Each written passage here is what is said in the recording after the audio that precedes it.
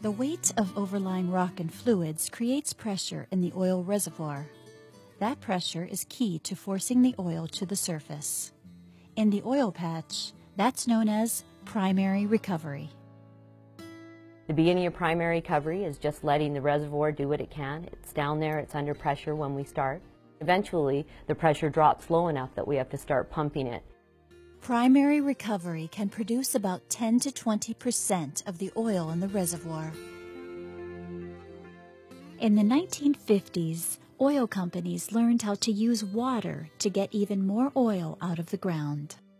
Secondary recovery was invented about 60 years ago, and that usually employs injecting water into the oil and gas reservoir, which will raise the pressure back up and force more oil out of the reservoir. Secondary recovery can produce another 10 to 20% of the original oil in place. Many of the oil fields in the United States and Canada now inject water to produce more oil.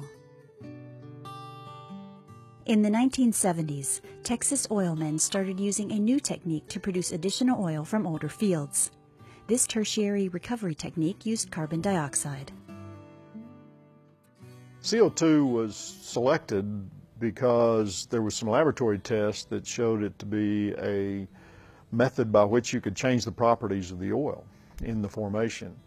Thin it up, basically, loosen it from the rock, if you will, and swell it.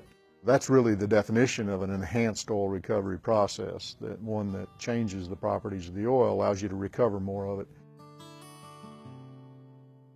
During CO2-enhanced oil recovery, some of the CO2 stays underground and some comes back with the oil.